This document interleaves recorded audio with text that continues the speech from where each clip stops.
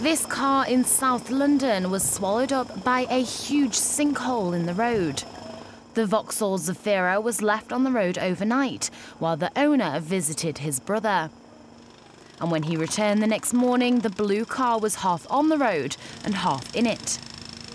There was speculation that the collapse could have been due to recent heavy rain in the area. The blue people carrier was discovered by police outside St Thomas's Church in the early hours of the morning. But the owner of the vehicle was calm, explaining his insurance was sending help to get the car out. Yeah, they say it's okay, it's covered.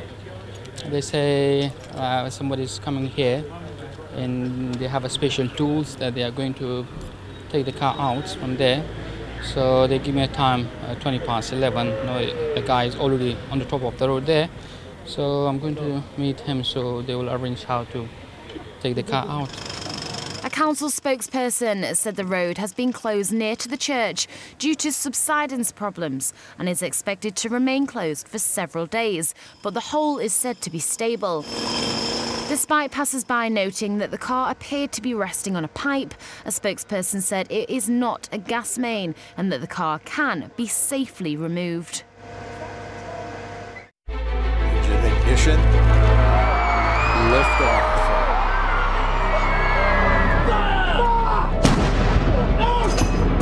If you don't represent women in politics,